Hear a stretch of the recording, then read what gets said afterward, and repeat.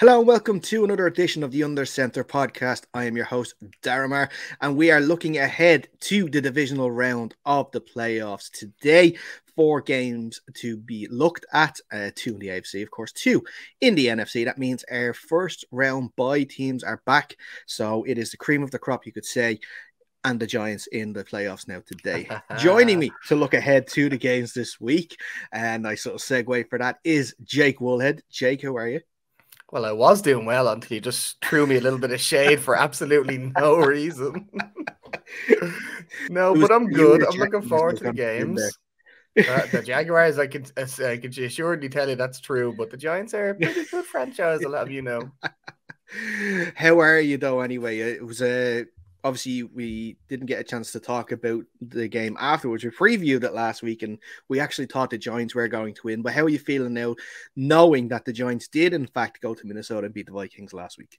Man, that was such a good game in all phases from the Giants. I was so happy with it. And, I mean, everybody likes to shit on Daniel Jones, but he fucking carried that team. I don't know, now you're just put in an awkward position of how much you're going to have to pay Daniel Jones. Yeah, and I know we made jokes about it for the last couple of years, calling it the NFC least, and this year been calling it the NFC beast, but 3 of the teams in the NFC divisional round are from the NFC East. I don't think, if anyone bet on that at the start of the season, I'm sure they are very, very rich at this time. Well, I think one of the changes that they done recently was that the year before last, was that the worst division would play the other worst divisions or something like that. So I think that's probably why the schedule worked so well for the NFC East. We had a lot of easy, almost even the Commanders almost made it into the playoffs as well.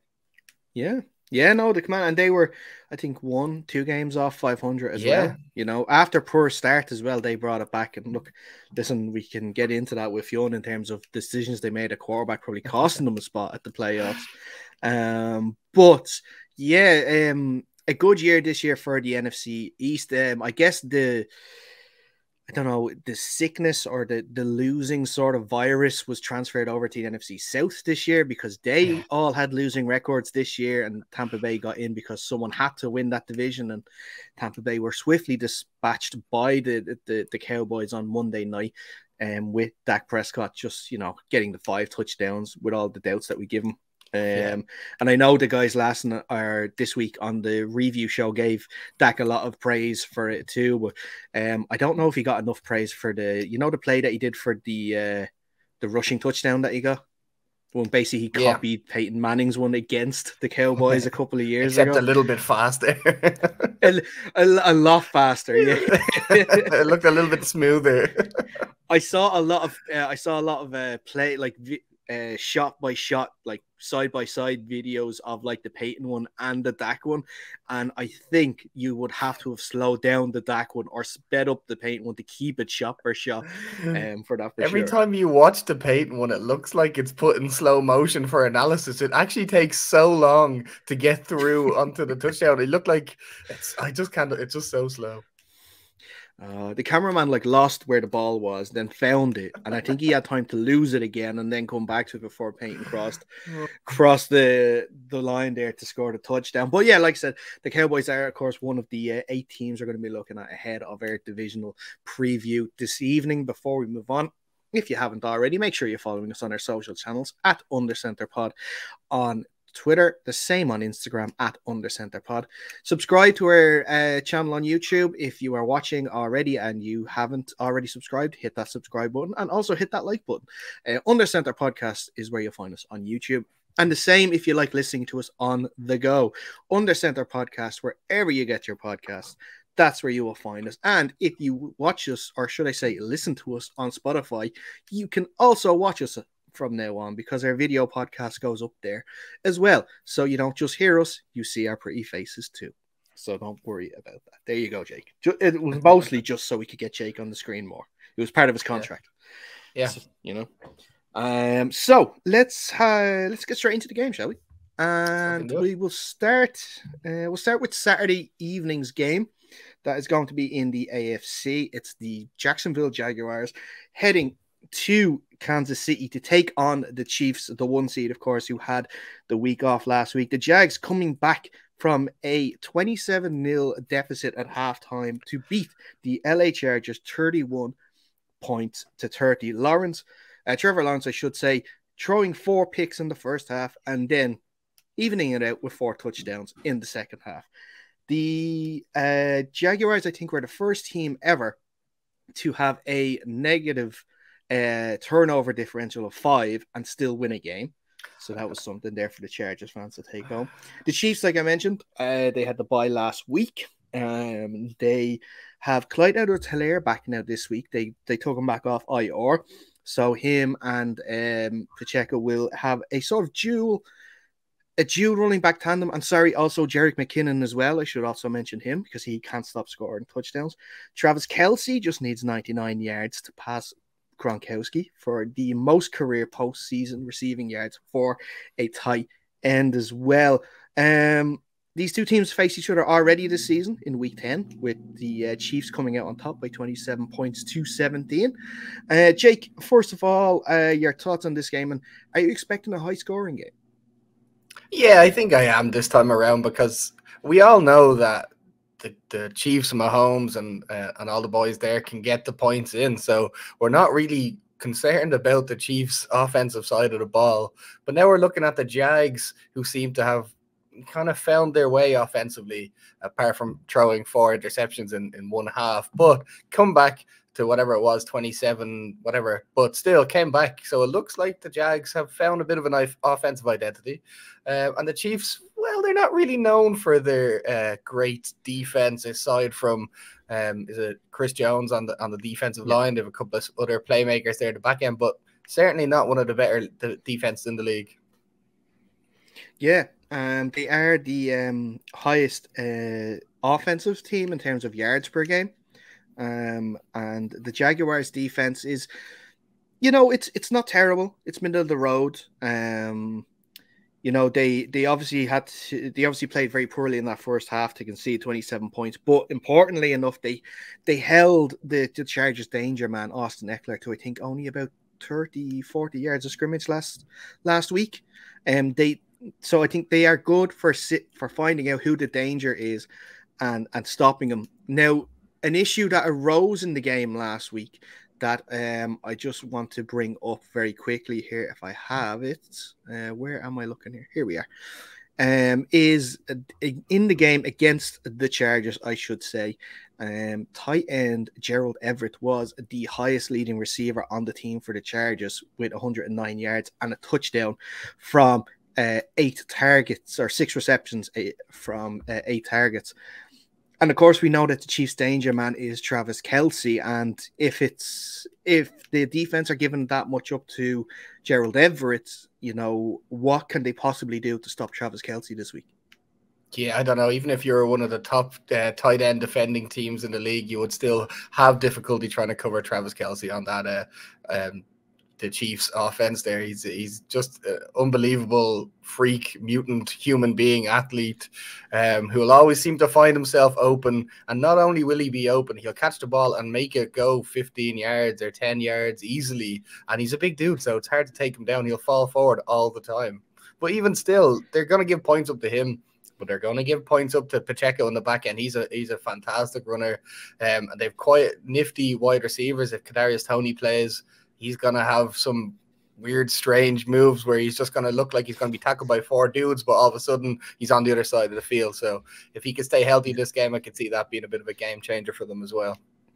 Yeah, and I think an important thing that the Jaguars are going to have to do to, keep themselves in this game is get to the quarterback. And in that Week 10 game, they never even sacked Patrick Mahomes once. They never got to him once at all in that game. He threw for over 300 yards for 4 touchdowns. He did throw 1 pick, but it's going to be vital that they do get to, whether that's Trayvon Walker, Josh Allen, or anyone on that defensive line, make sure that they get to Mahomes to stop him from taking control of this game. Yeah, I mean, we all know Mahomes outside the pocket is just kind of a dangerous animal. So you have to try kind of find and contain on him, but also push it from the middle so that he does what he always does then, is kind of reverse field, but he ends up 15 yards behind the line of scrimmage. And then if he takes a sack from there, it's often taking him out of field zone, field goal range and stuff like this. So kind of that's where a key for me is if they can push him back and keep him in the pocket and push him back instead of trying to do that backyard football that he does so well. I know what you mean. Let's get into game picks on this one, Jake. Who are you feeling is going to take it? I mean, I'd like to pick the Jags. They're like a feel-good story and stuff like that, but I think I'm just going to stick with the Chiefs on this one. Okay.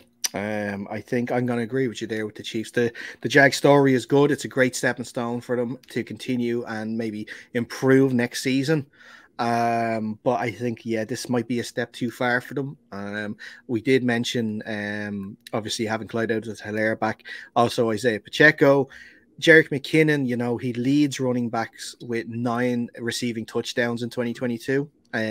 So that's an extra thing that you have to keep an eye on, not just the running ability of the running back, but the ability to catch the ball in the backfield as well and run with it. So I think that there's too many weapons on that Chiefs offense for them to for the Jaguars to maybe overcome. And I'm going to go with the Chiefs win. It's not going to be a blowout or anything like that. I'd say it's something similar to 27-17.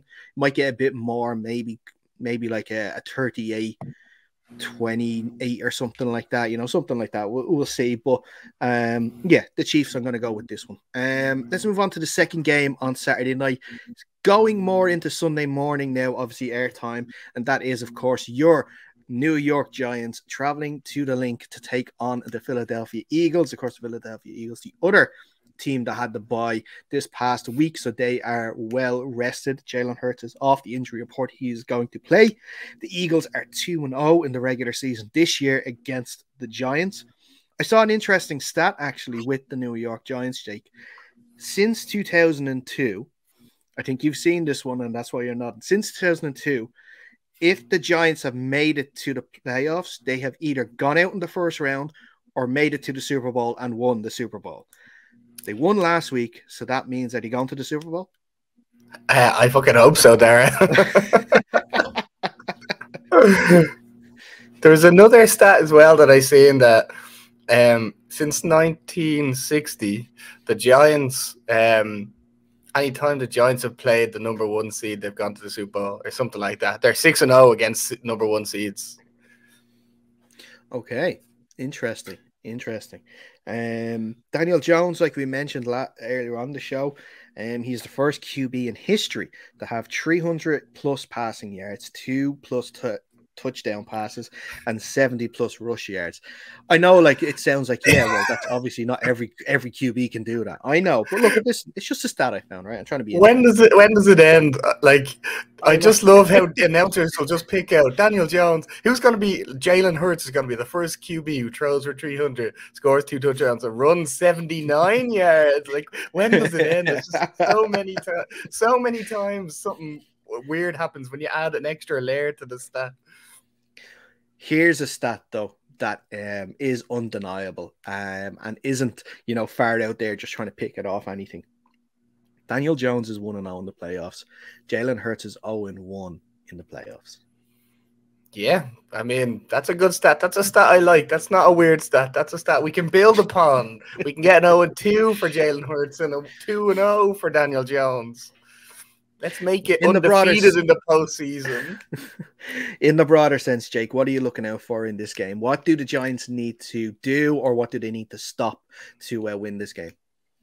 We had this discussion last week when we were talking about the Vikings, where the Giants played them up to the end, a 31-30 loss or whatever it was at the end, to the 60-yard field goal. In a similar vein, the Giants, 2 times they played the Eagles, they were swept. But the first time we played them, we were still down. Xavier McKinney, our free safety, who was a quality player, our starting cornerback, Adoree Jackson, who was a quality player. We're missing Leonard Williams in the middle, who was a quality player. So defensively, I feel like we're a little bit more prepared this time to cover the likes of A.J. Brown, Devonta Smith. These are the things that like that's the key for me is the Giants. They need to stop that team offensively because, as we know, they're one of the best offensive teams there are. And then let's just offensively for the Giants, let's unleash Daniel Jones's legs. I know he's got the 78 yards last week. Let's get him to the 100. Let's get him over. Let's get him 300 yards passing and 100 rushing and 2 touchdowns.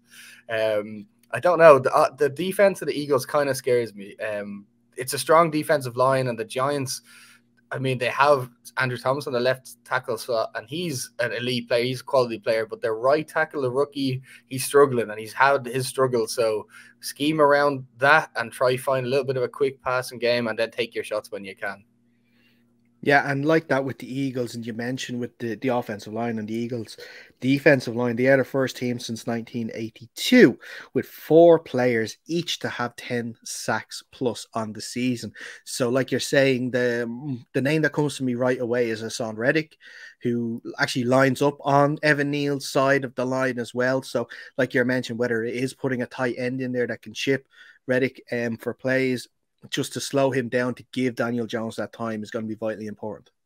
Yeah, definitely. And one of the biggest things Daniel Jones improved on recently this year is his pocket presence. He feels when it's starting to crumble, and that's why he's getting all these massive runs out and stuff like that. So the one thing I'd like to say about Daniel Jones is learn to fucking slide. Like, that man takes a hit like a running back, and that's just scary every time he gets hit. It just scares me. I understand. The other point I wanted to, not even wanted to say, for the first time in a couple of weeks, Jalen Hurts is completely off the injury report, no injury designation. So that's at least makes the game a little bit more interesting than I previously thought. But even again, he was playing in that last matchup against the Giants in the Week 18, where the Giants, Week 17 or whatever it was, the Giants rested all their starters, and they played all their starters. We played a close game. It came down to one score, or even a score and a touchdown, or scoring a field goal. So I feel like it's fairly close. It's a lot closer than it was at the start of the year. Yeah, and I think like that, when it comes to the Eagles and the fact that they were off last week, and that I think, it leaves people's minds. But I got the sense from the last few weeks of the regular season that they were struggling a little bit. I don't know if teams are starting to figure them out. I'm not too sure, but the Giants are the perfect team in place to cause that upset because they know them so well. Divisional games are always so weird when it comes to this. Like the Bengals and the Ravens last week. They played in the regular season just a few weeks ago. I think it was week 16, week 17. And the Bengals blew the doors off them. But when it came to this, because they know each other so well, it was such a tight game last week where it shouldn't have been. And this is the same recipe that it could easily happen again here. Yeah, division games are wild, man. Everything happens. It doesn't matter whether you're the Bills or the Dolphins. Like we almost said last week, the Bills almost were toppled off by the Dolphins. So anything can happen in these games, and that's why I think the division rivalries are good. And yeah, man, I'm just so excited for this game. I wasn't planning to stay up for it. 1:15 in the morning on a Saturday leads me to about 5 a.m. And if they win, I'm not sleeping. If they lose, I'm not sleeping after that. So I'm gonna stay up for it though, and I am excited to see it. Good man, good man. Well, one interesting matchup as well for that defense that could be one to watch out for is the tight end position, because Kirk Cousins targeted TJ Hawkinson in the game last week a lot. The Giants seem to give up a good few plays to tight ends at the moment, and when you have someone like Dallas Goedert there, who is a very, very good tight end, probably one of the top, say, I don't know, definitely top 10 in the league for sure. Argument could be made for top 5. Stopping him is going to be vitally important. And what do you think that they're going to have to do to stop him? Yeah, there's got to be a little bit of a blueprint of the second half of the Vikings game for me. Obviously, we've seen Hawkinson go a bit wild throughout that game, and then a little bit of adjustment. They put the free safety Xavier McKinney to cover him a bit more. And man, that's where you see in the 4th and 8 stop that that Kirk Cousins threw it short. Had he not made that adjustment, Xavier McKinney wouldn't be there. He would have gotten that first down, and who knows where the game would have ended after that. So I feel like they're gonna have to put someone on him, but then you still have to cover Jalen Hurts, who is a dangerous runner himself. So who you cover, it's it's pick your poison, I think, and that's what kind of scares me defensively for the Giants. Yeah, that last play cost me money there last week as well. What was your bet? I had a nice little bet builder. So I had the over. I had Saquon anytime touchdown scorer.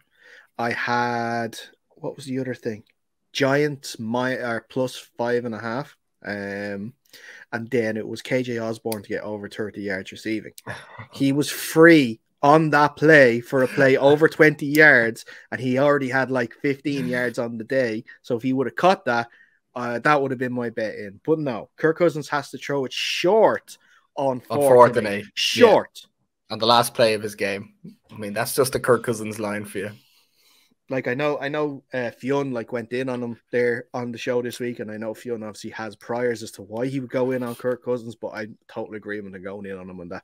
Throwing it short on 4th and 8 in the playoffs, you've got to be kidding me. You've got even if it is you throw it into double coverage, at least you launch it in the air as far and high as you can go, and let your dudes try jump up for it and see if they can come down with it. You throw an interception, but it's the end of the game either way. Let's get fair. But to be fair, there should never have been a check down route on that as much as that was. Like, there should never have been something that's curling back to the quarterback. At least give him some sort of weird slant or a sluggo or something, because you cannot just have someone come back and give the defense time to get before the turn of the player comes up.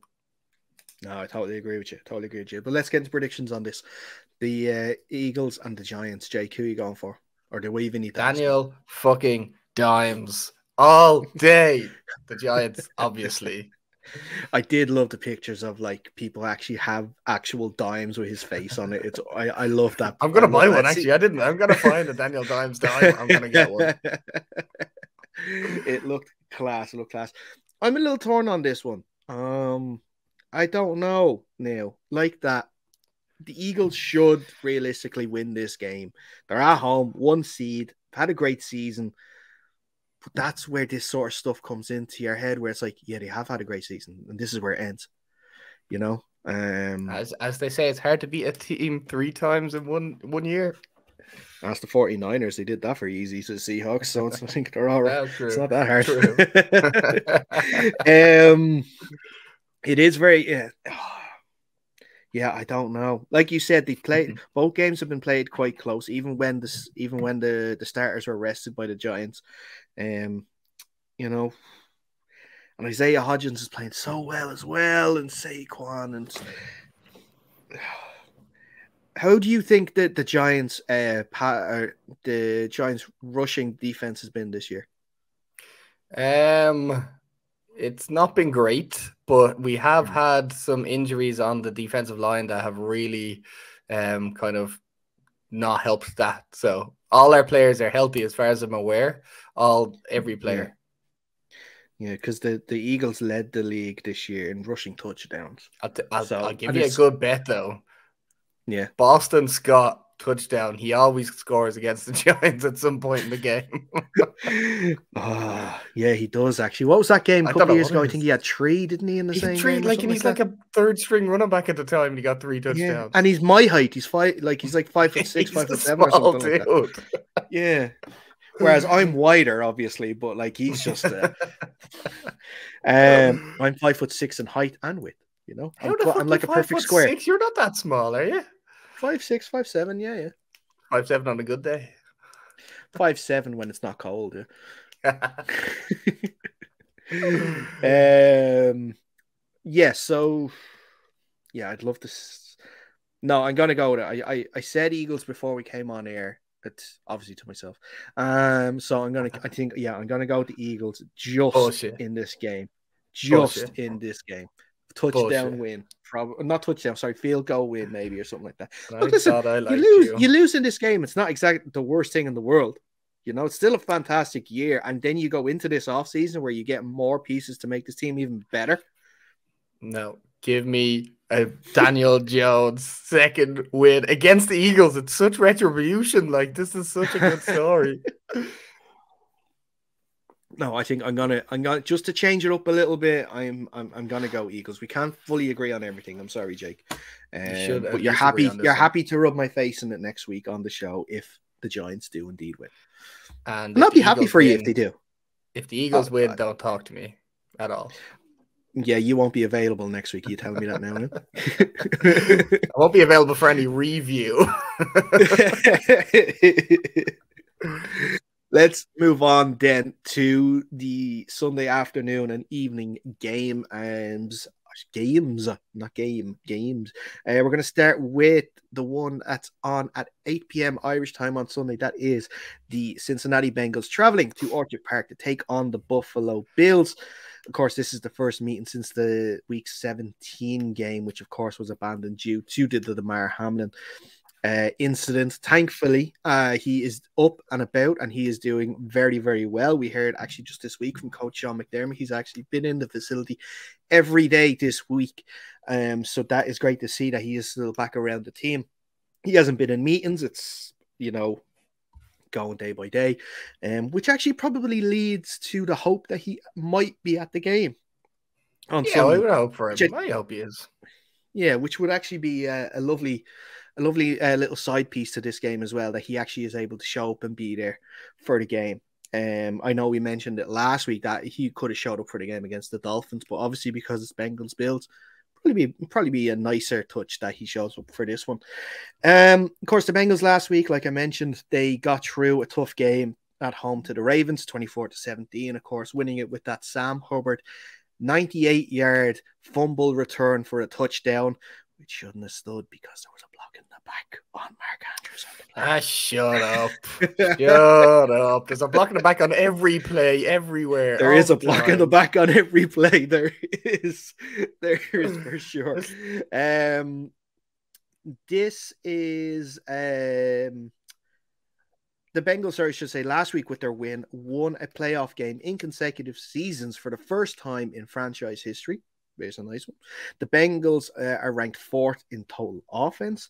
The Bills are ranked 2nd in scoring defense. They only allow on average 17.9 points a game. Where you get the 0.9 in a game, I don't know, but sure, look, they're the stats. They're the stats. Maths. It's maths, Daragh. It's maths. An interesting an interesting thing for this game, and could be important to determine the outcome, that the Bengals are missing 2 of their starting O-linemen in this game. Alex Kappa is out, and Jonah Williams dislocated his kneecap for the 2nd time this year against the Ravens last week. He's still considered week to week, though, which is mental. That injury just gives me the shivers all the way through. Jake, what are your thoughts ahead of this game? Yeah, no, this is a weird one for me as well. As you said, that the Bengals-Ravens game, it was close until there was a defensive touchdown from a defensive end who ran 99 yards. So that game, and they were playing a backup QB. So that's a bit weird for me how they weren't able to score that much and still had to rely on a defensive touchdown for that.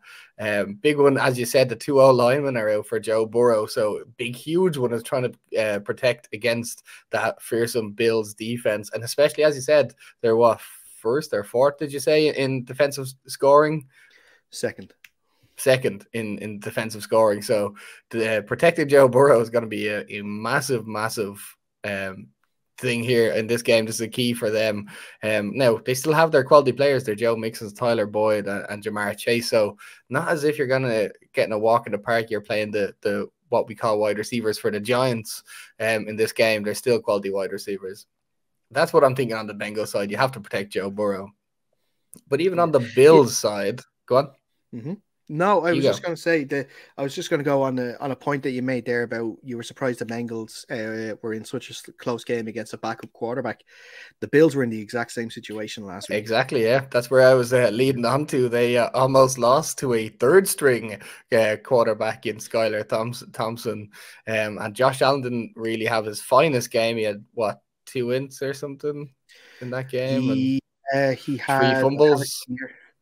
Yes, he had 3 turnovers, and he was sacked 7 times last week. Yeah, so that's that's another mad one. That the game comes down to that. So I'm not like these two teams, you would say they're very strong teams, but they haven't looked great the past couple of weeks they've had to play. Yeah. It's weird with the Bills. Like that, it started off so well. I think they went out to a 14-0 lead quite quickly in that game. It looked like Miami's plan was to just do cover zero and blitz the whole time and hope they could get to him before he threw the ball. And it did work, like I said, for most of it because they got to him 7 times. One of them causing a fumble, which they returned for a touchdown. It's a weird one. I know people are saying that because that was close, that the Bills are suddenly a bad team, but I don't believe that. I don't believe that. I just think that this was a determined sort of Miami team. Maybe they took the game a little lighter than they should have. Like they know that the Bengals that they're getting this week. I think that it would be a lot easier to pick a winner in this game if Von Miller was fit. I think Von Miller against that backup O-line would do serious damage in that game, and I would have feared for Joe Mixon and that offense. They sacked Skylar Thompson 4 times last week, so they do have the ability to get to the quarterback. The run game for the Bengals is stagnating at best, you could say. It's hit or miss, isn't it? Like it doesn't function as well as you'd like it to. No, I feel it's been a lot more misses recently than hits as well, which is concerning if you are a Bengals fan because you don't want to have to keep it in the hands of Joe Burrow for the whole game, because you do that, there's a chance he's going to get hurt because that, like I said, that defensive line has the ability to get to him. Like Joe Mixon last week, 11 rushing attempts for 39 yards. That's not going to do it in this game, and with their linebackers as well of Edmonds and Milano, I think it's a tough team to run against, but they're going to have to run to get that balance that they're going to need to give Joe Burrow as well that time to throw the ball to, if it is Jamar Chase, if it is, T. Higgins, Tyler Boyd. They have some dangerous pieces on that offense that do damage to the Bills. Like I said, it's just going to be important if they can give Burrow the time to throw the ball. I mentioned it last week, and when we were previewing the Seahawks and the 49ers game, it was important to give Geno the time to get him to throw the ball. They couldn't. He didn't throw the ball as accurately as he would have liked. The Seahawks lost that game. The same thing will happen to the Bengals if they don't give Burrow time. They will lose the game.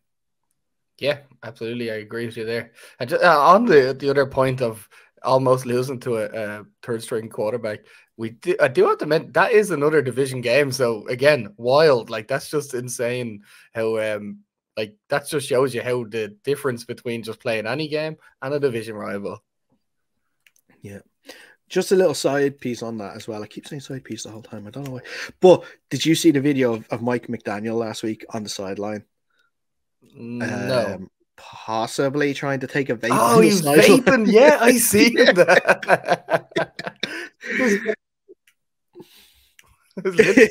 Everything ready to go. He was moving his hands so slowly up and while the camera was on him, and then just at the last second, you could just see him take a deep breath in. I'm just like, come on. What's his flavor? Man. What's his flavor? Probably some like blueberry crumble cloud or something.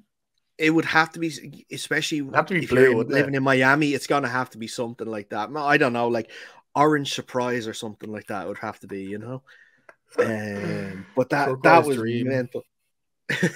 Dolphin look, penis. It's not. Dolphin spritz. That's what it is. Well, yeah. Let's get into predictions on this game. The Bengals against the Bills. Who's going to the AFC Championship? You pick first because I picked last. It's tough. It's a tough game to call, actually. Yeah. Do you want to know the line? This is the toughest game at the moment. I'd say the Bills are favorite, but it can't be any more than a field goal. It's 4.5 to the Bills. Yeah, Bills are favorite. 4.5. It has to be because of that the Well, did they offensive say line how has home to be. team is a 3 point advantage? So it's a 1.5 goal difference or something? Or is it Oh, is it? Oh, okay. something like that? That's what they say anyway. Yeah. Yeah, I think. See, if you remember back to that Week 17 game, you know, the Bengals actually started very well. Their opening drive went for a touchdown as well. So they obviously had a plan in place. But I think I think everybody in the NFL wants the Bills to make it through to the AFC Championship. I'm going to go with the Bills. I'm going to go with the Bills to sort things out. I don't think Josh Allen will be as poor with the ball this year. I don't think this week. I don't think he'll take as many sacks as he did this week. I think he has the most interceptions in the league as well for a quarterback, so he's going to have to clean that up. And with Stephon Diggs against Eli Apple, which we didn't actually get into much depth about, there's only one winner in that. We saw Gabe Davis show up last week. You know, Cole Beasley there showed up with a touchdown as well. I know that pleased everybody in our group chat last week that, that Cole Beasley was contributing to a team. But yeah, I'm gonna go with the Bills to sneak this one. I'm gonna go with the Bills as well. I think it's gonna be difficult for the Bengals without them two O linemen. You have to protect Burrow as well, so I'm not sure they're gonna be capable of that.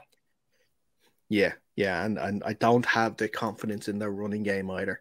At the moment with Joe Mixon or Samari P. Ryan to be able to do it to get, like I said, to give Burrow that time to throw the ball to the likes of Jamar.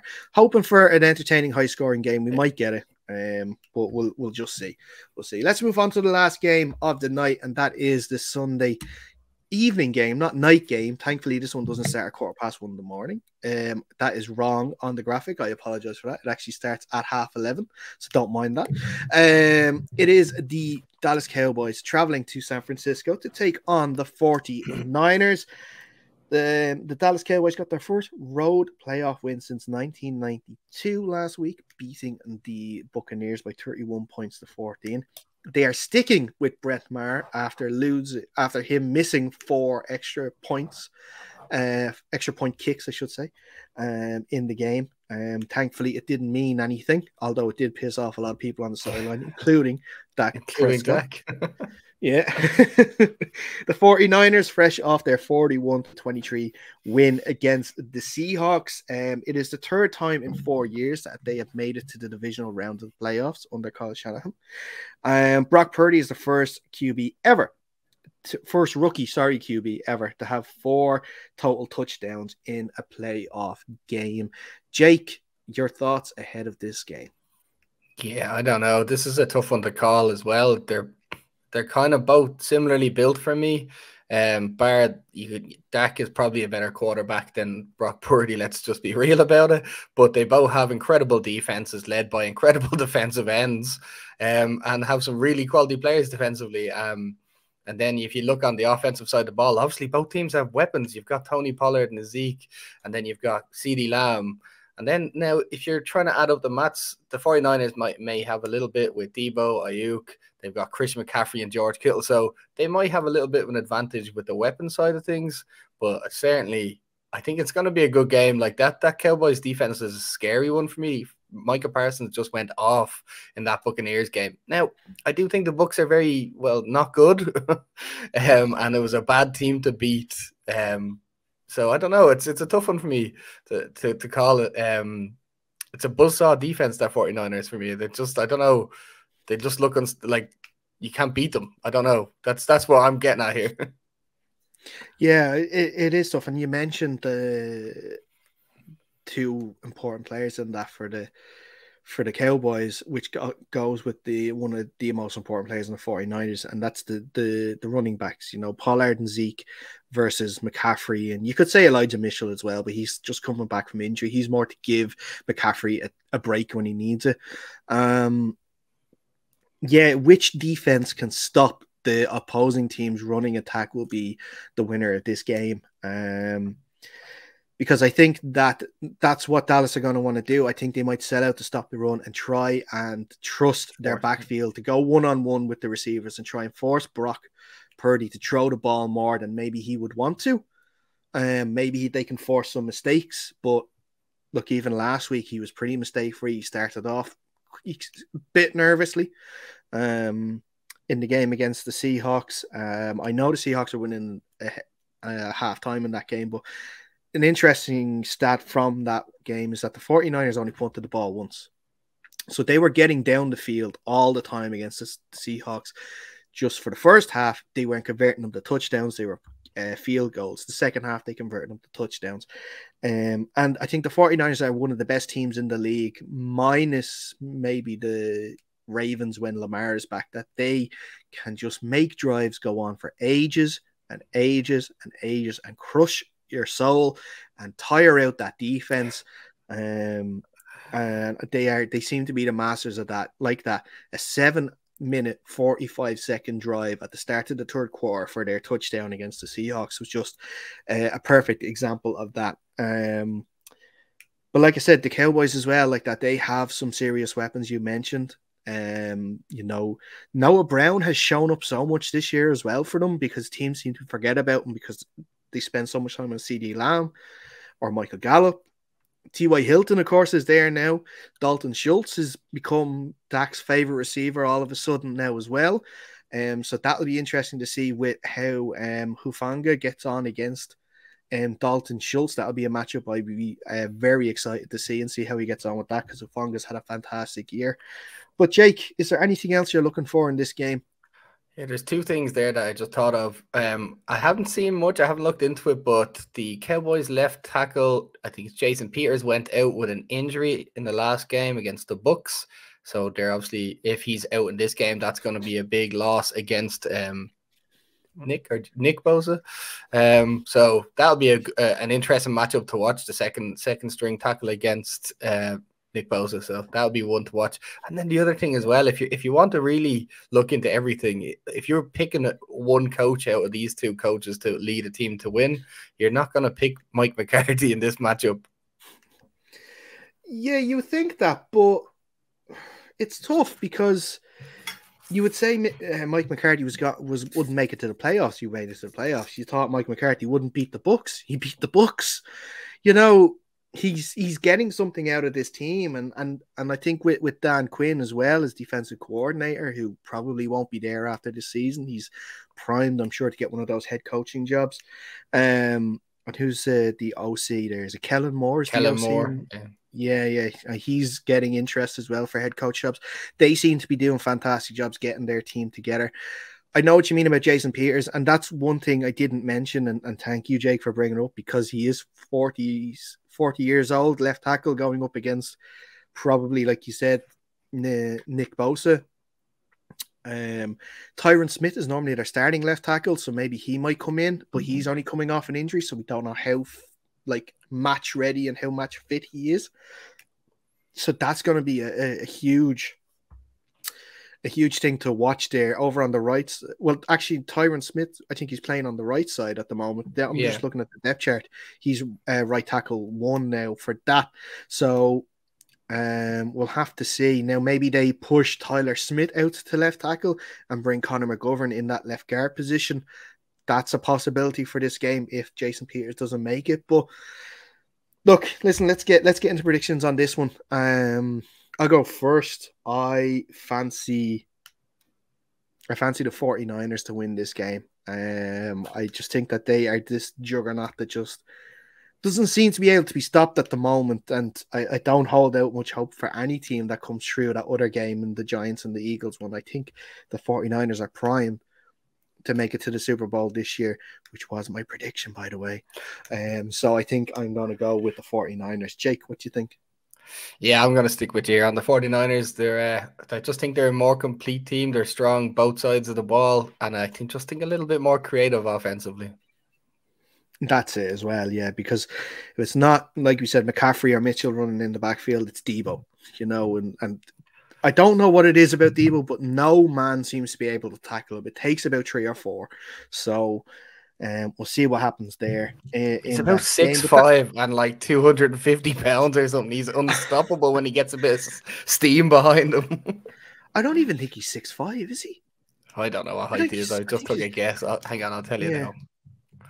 He's a big guy, though. dude. Come He on, is 1.83 meters, whatever that is in foot.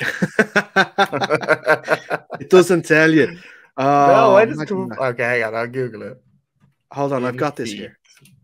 He is 6 He's foot. 6 Okay, I foot. thought he was bigger. I He's thought he was 6 foot bigger. at 215 pounds.